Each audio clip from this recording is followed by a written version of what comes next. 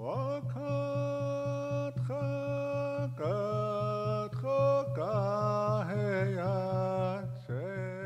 name is Ron Wilson. That's my English given name, and the tribal name is pronounced Siam-Nesklawak. I go by simply Longclaw.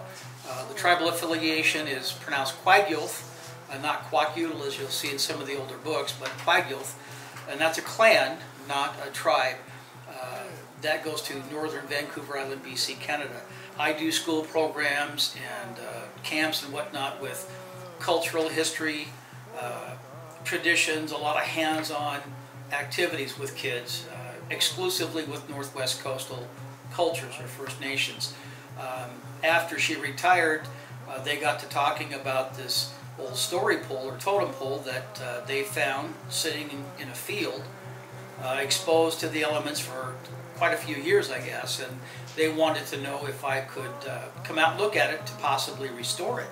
George and Robin got a hold of me and I came out to look at it, and I guess they say the rest is history. So, and for the coastal cultures, the story pole or totem pole is basically a public document of a wedding, a birth, a death, naming a child, major life-changing events, that the pole was a public document of that event itself. They're not prayed to, they're not worshipped, they're not deities.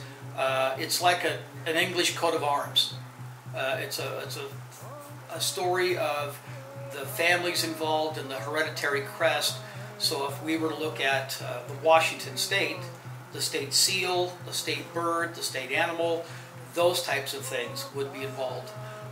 So each pole basically is a story of a specific event. And so getting an official ceremonial blessing of the pole will happen later, we hope in spring of 2021, where we'll bring out the elders and the eagle down and do a full-blown official blessing of the pole. And the figures on the pole do tell a story, so I'm still trying to do some homework on a more precise and accurate portrayal of what that story is. Here at Robin's Nest, the pole will, I hope, be a permanent feature, which is a wonderful place that they've built here. It's just delightfully decorated, but it's just a wonderful setting, and the landscaping is perfect for a pole of its size and color. We're hoping it will become a catalyst for traditions and ceremony, and I think that especially in today's modern America, we need more formal gatherings to establish, especially with young people, that tradition, and there's a valid place for formal gatherings of families and relationships.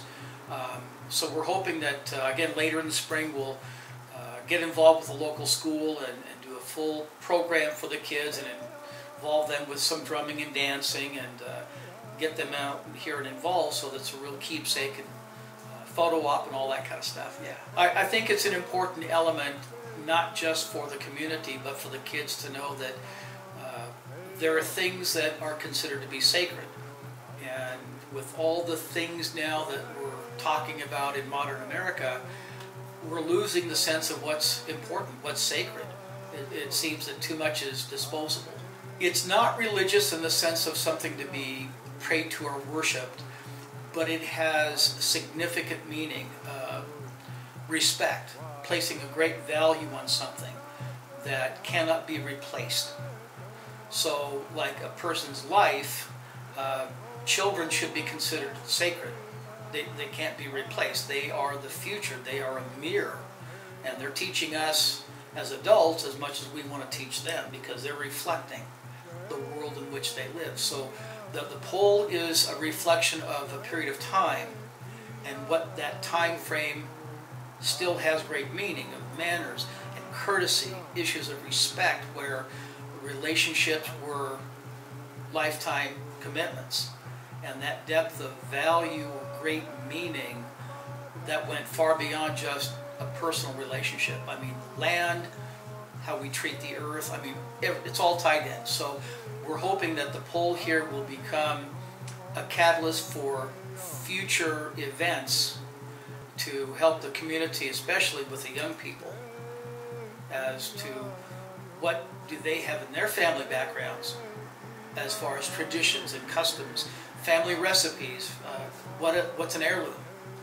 So for young people to have a sense of value and to learn what other cultures value, so that when they go somewhere else, they have that sense of awe and wonder about, why do they care about that? So when other people come here, they'll also get a sense of, here's what we care about. Whether you take off your shoes, whether it's a bow, may I, please and thank you, just a variety of old-fashioned concepts of courtesy and manners that still matter. Well, they should.